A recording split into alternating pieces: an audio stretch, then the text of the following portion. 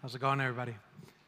First of all, thank you for having me. I appreciate you guys having me out to talk a little bit about white labeling. So, my name is Jesus Burrola. I'm the CEO for a company called Possible. We're operate a 12-acre farm where we grow and co-package for a lot of the largest brands out in California. So I'm going to be talking about what the asset-light model looks like and why white label could be a great solution for a lot of you folks looking to start a brand. So just show of hands, is there a lot of people that are looking to start a cannabis brand in here? Yeah? Okay, awesome. So I think before talking about cannabis, it's talking about CPG in general. So what if cannabis is not that different than traditional CPG? And so what I mean with this is when you think about successful CPG companies, you think about all the big brands. And so let's just take Coca-Cola, for example. So a lot of people may or may not know this, but you think of Coca-Cola and you think, man, they probably run and cultivate a bunch of sugarcane fields, corn fields for the corn sugar that they put in the drinks, and everything else. And the reality is that when you actually look at how Coca-Cola runs the business, not only are they not producing the corn, they're not operating sugarcane fields, they're actually not bottling it themselves, they're actually not distributing it themselves. They have over 200 partners all across the world in 900 different bottling plants all throughout the world. Like, why are they doing that? They're Coca-Cola. They have billions and billions of dollars. Like, aren't they focused on just making sure that they can bring their production cost and squeeze every penny and plant sugar canes and keep all the margin in the farm and then keep all the margin in the drink? And and you think about it, it's like maybe Coca-Cola's wrong, man. Maybe they're just not maximizing what they're doing with their business. But then you see a bunch of different companies that are also traditional CPG, and that model is more common than what most people understand. So, just to talk about a couple of the logos on the screen, you have MGP. Anybody heard about that brand or what that is? That's probably like one of the most surprising names for me on that list. So, because you would say, well, cannabis is craft. Cannabis is special. Like, how you cultivate it matters. And people are going to look for a specific cultivator in cannabis with a specific strains. And a lot of that is true. So MGP is a company that manufactures over 100 craft liquor brands. So brands that, anybody here is big on bourbon or whiskey? I like bourbon. So Whistle Pig, super craft bourbon bottle. Goes for up to $150 for their nice stuff. Award winner, everything else. And so you'd say, hey man, this is a very successful craft bourbon brand. It's not made by them. It's made by MGP. And so are 50 other brands that you would tell on the shelf. So Anheuser-Busch, same concept. Biggest producer of beer in the United States. You would think they're growing barley, they're growing oats, they're growing all the components going into beer, and the answer is that they operate zero cultivation on their own. They have partners that are growing all those things, and they're buying from farmers to put those things into the beer. Marlboro, same thing. So you could go on and off. Tyson Chicken sells more chickens than anybody else in the United States. They don't operate any chicken farms. You even see a logo there, Foxconn, and I didn't even know what that was. They're actually the people that manufacture your iPhones, right? So it's not Apple. Apple doesn't run manufacturing plants overseas. They have somebody that does that for them. So, but why not? Why do they do that? It's Apple. They have millions of dollars. It's Tyson Chicken. They have millions of dollars. So why are they not taking complete control of their supply chain? Why are they not trying to bring those costs down as much as they can? And so what I would say is those companies really understand what their core value is. Apple is not a manufacturing company. Apple is a company that designs and creates great product, right? So they're focused in trying to make sure that they do what they do best. And so, you know, Anheuser-Busch is probably not going to be the best farmer or the best agriculture, so why would they want to get into that business? It's hard to operate many businesses at the same time. So in cannabis, we've seen it, and we're actually starting to see the opposite now. It started with, you know, in California, a huge influx of money, and everybody saying, we're going to be a vertically integrated company. We're going to start a cultivation.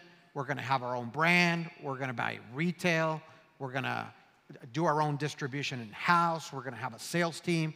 All those things take a lot of money, and that is, but getting good at any of those things is hard enough.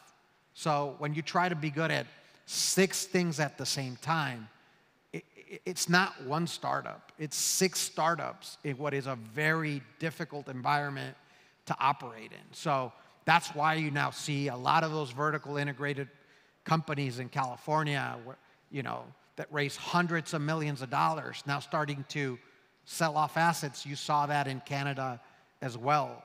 It is, in my opinion, not the best way to go about it. It is not the way to be most capital efficient, especially in an industry where raising capital or having access to capital is so difficult to do, right? So if at the end of the day, what you are looking to do is have a cannabis brand, do you really want to start learning what agriculture is about? Do you really want to invest, you know, millions and millions of dollars to have an indoor cultivation facility? Then you then have to run every day, right? Which will take you away from going out and actually growing your brand on the street. So the second thing is that the economies of scale matter. So when you are trying to do multiple things at the same time, it's hard to dedicate the capital that any one of those requires. So we've seen it. Growing a brand is expensive. The marketing outreach that needs to happen, the things that dispensaries will be asking for from folks to carry, the giveaways, the sampling, everything that has to happen, building a website, doing the next drop, it all is going to require capital. So, and doing things, if I have a 10,000 square foot farm, am I going to be the most efficient operator at that scale when you have people that are going to be growing in 200, 300? I mean, there's a cultivator in California that says they want to have 5.5 million square feet of cultivation. Think about that. So what is going to be a more efficient way to source that flower? Today in California, you can buy actually flower in the bulk market cheaper than what it costs those companies to grow it, right? And so by being able to do it at scale, it's easier to go deeper into one thing. I'm a cultivator, and I'm developing a large project with a lot of square feet, but I supply 20 brands. And so all those brands capture the economies of scale that I'm able to bring because I can assure my sell-through at the end of the day through working with all those partners.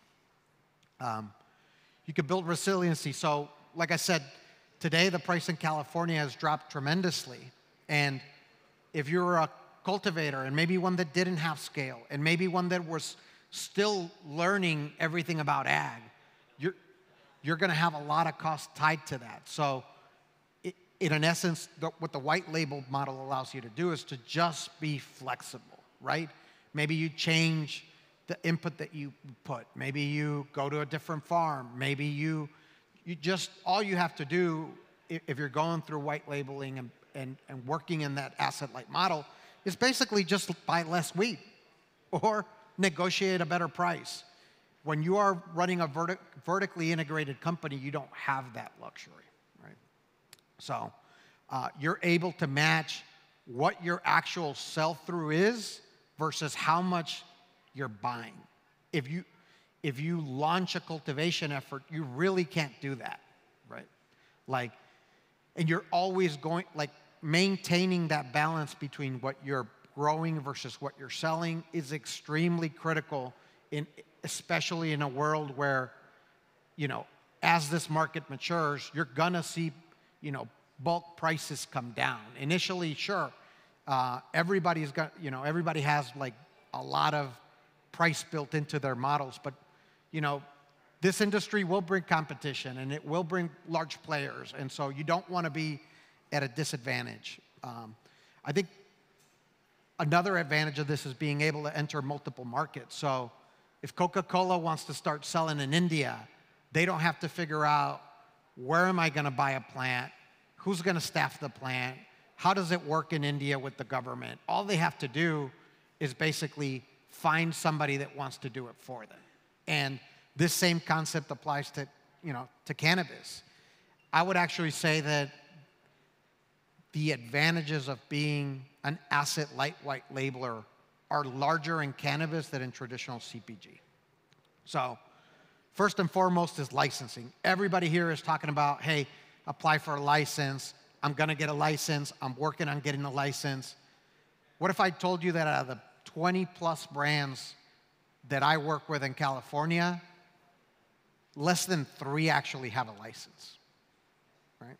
Like, they completely circumvented the licensing process, and actually that speed to market got them out there quicker and at lower cost. So at least in California, if you want to get a license, they're going to say, okay, show me that you have a property, show me your security, that you have 24/7 security on there, show me this, show me that it's insured. All those costs add up. If you want to run an asset-light brand, you don't have to do any of those things, right? And I'll show you how in a little bit. You get to avoid the learning curve of being a grower and co-packager. So we've been growing for 4 years in my farm, and we have been through the gamut of issues, whether it's plants that herm and get seeded, whether it's, you know, failing for some kind of COA test because we used the wrong, you know, fertilizer for the plants, or we screwed something out in our drying process, or we over-irrigated, like, and all those mistakes cost a lot of money. So when you really have to maximize capital, it is a very good way, because you know exactly what you're getting and what you're paying for. So, you know, I mentioned that we work with about 20 partners in California. There's a huge success story at one of the partners and brands that we work with. They're a brand that's positioned top 5 in one of the larger categories in pre-rolls. They run that company with 4 people, right? Why? Because they figured out a way that, hey, I can outsource my production to you and my co-packaging to you. And so that reduces a lot of overhead. They've partnered with a company that helps them sell the product.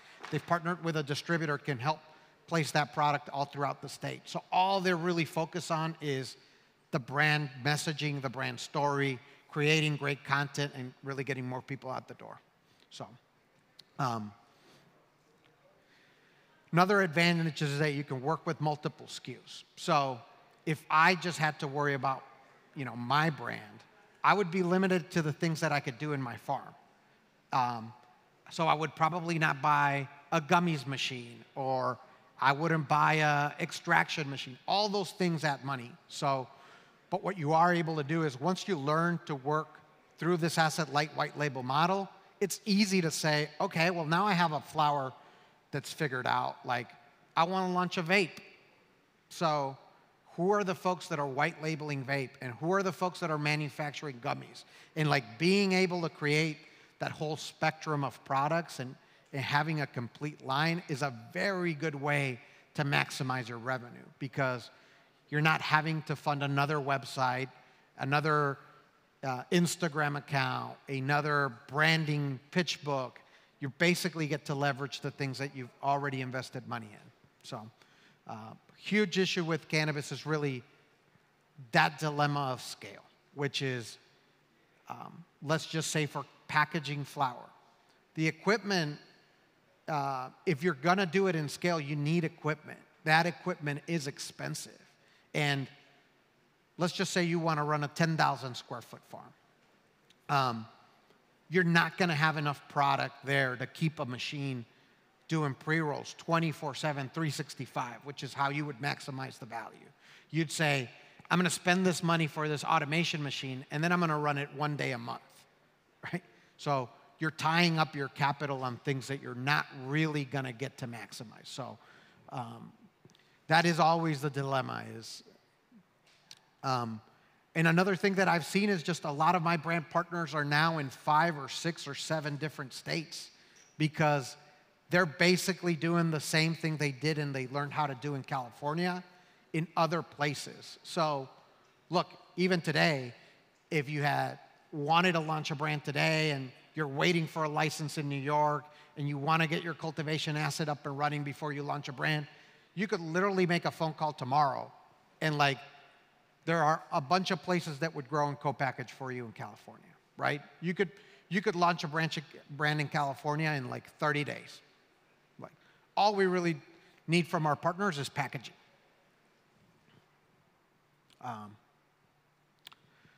So how do I launch a brand? And really, that comes down to understanding the supply chain in cannabis. So, you know, going from genetics to a nursery to cultivation, to somebody that processes that flower, somebody that distributes it and gets it to the final chain. So, you know, how many of those things do you want to do yourself, or how many of those things are you gonna need a partner for, right?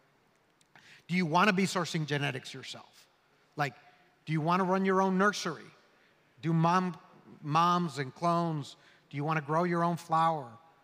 Do you want to process in-house or do you want to send it to somebody? And look, here's what the landscape really looks like. And I would even say this partnership could be as easy as 2.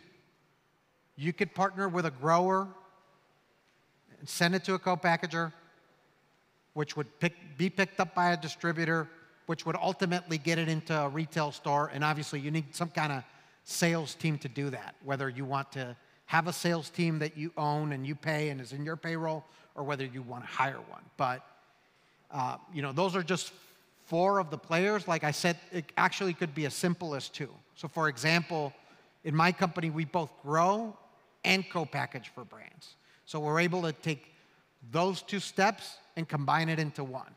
And there are distributors that also offer sales services. So distributor and sales can actually be one consolidated channel as well. So you literally could be in business with 2 partners that could cover everything in your supply chain.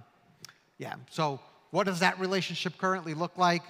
You know, how can I operate a cannabis brand if I don't have a license? And the answer to that is, as a grower and a co-packager, I own a license.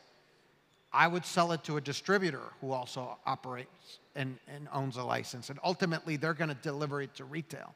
So where does the brand come in? And the answer to that is the brand is never touching the product, right? The brand is growing the demand for the product.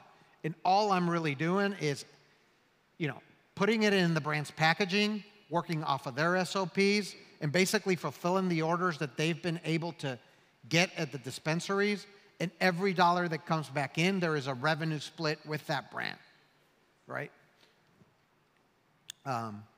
So ultimately, you know, if you decide to go to that model, you would need to determine what the right grower and co-packager looks like for your business. I would say, I would advise that consolidating a grower and a co-packager is something that has a lot of value, because you eliminate the finger pointing between the grower and the co-packager when something goes wrong, like, hey, the flower has mold, the flower has seeds, the flower's too dry. You know, there's always going to be that finger pointing of the co-packager going back to the grower, or the grower blaming the co-packager. So when you're able to consolidate those, like the folks that work through our company, if something's wrong with the flower, they have one phone call to make. That's us, right? Second one is like you need to pick a partner that's going to protect your IP, whether that's your genetic or whether that is a product that you have created that is a little bit differentiated in the market. You need somebody that you're going to be able to trust with your IP, that's going to give you clarity in terms of pricing and volume. We see in California huge spikes of flower in the winter with the winter harvest, but then the summer, typically there is a shortage of flower. So you need partners that are going to have you not just in, when there's a lot of flower around, but also in those months where price goes up and there's less flower available. And really ultimately somebody who is committed to white labeler. So there are folks that will do it that have their own brand. The real question is, are they committed to white label? Or is it just a secondary sale with whatever they can't sell on their brand, and then we'll let you pick second?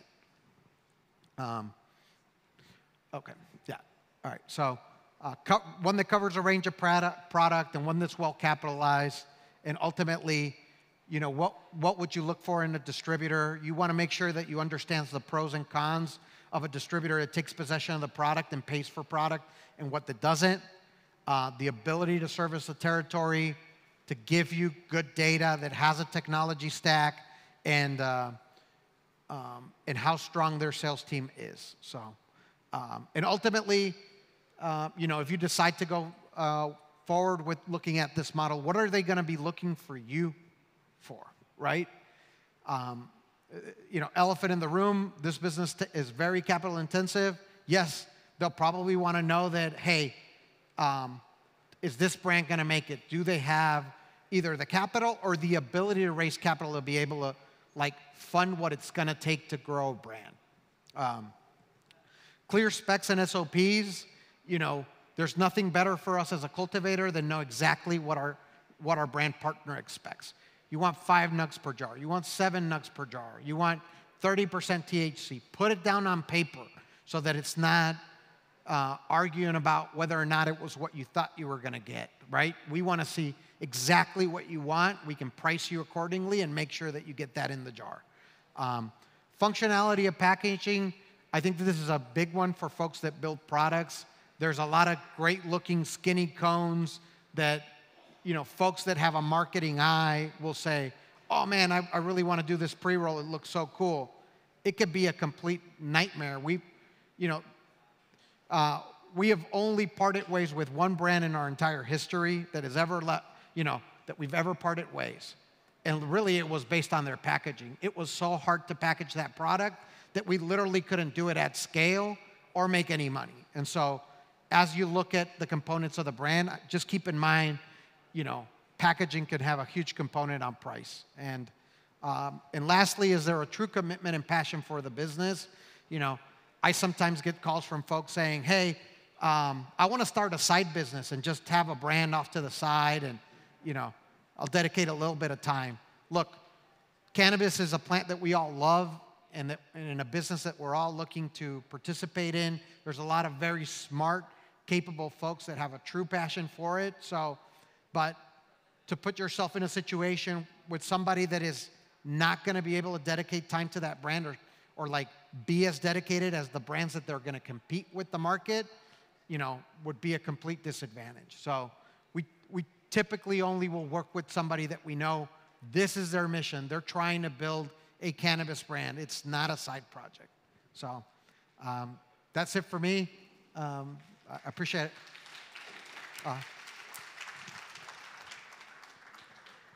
Thank you.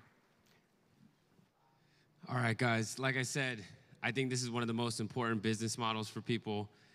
Do what you do well. Jesus broke it down.